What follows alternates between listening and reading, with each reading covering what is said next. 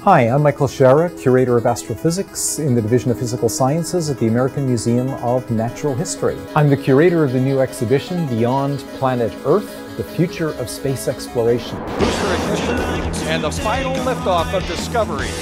In this exhibition, we look briefly back at the fantastic accomplishments of humanity in the last 50 years in space, but also look 50, 100, and even 500 years into the future as we venture off planet Earth out into the universe.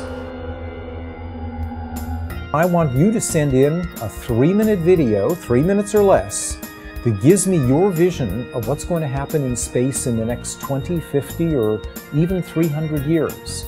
It's always difficult and somewhat dangerous to predict the future, but I'm reasonably sure that in the next 50 years we're going to go back to the moon. We're going to build a gigantic elevator that will stretch off the moon out into space back towards Earth, that will enable us to travel to and from the moon, or most of the way there, without rockets.